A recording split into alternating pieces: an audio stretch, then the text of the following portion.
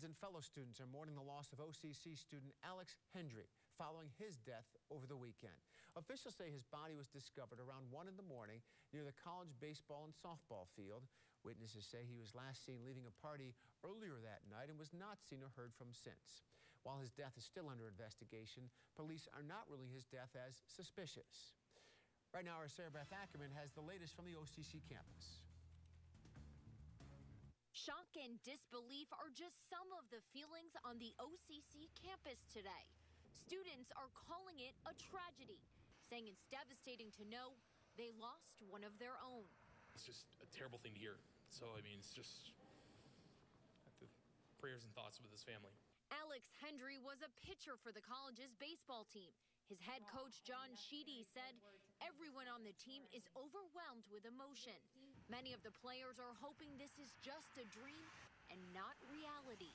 We were in counseling this morning, and we will be again over the next couple of days for those who really need it. And some of them are a little shy about talking about it right now, which is very expected. But I think it's certainly going to help us through the next few days. Alex was a friend, a son, and an incredible teammate. Sheedy says the whole baseball team made a commitment to stick together through this tough time. Sheedy says the team is dealing with the loss very differently, and a lot of them are having trouble coping. They do realize Alex is not coming back, and you know, the coping mechanisms are different for each, as you mentioned, but as a whole, we're going to have to deal with it, and together as a team, as a college, we will deal with it, we will cope with it, and we will honor Alex by the way we play and our passion for the game. Right now, Coach Sheedy says they're focusing on remembering Alex and the type of person he was.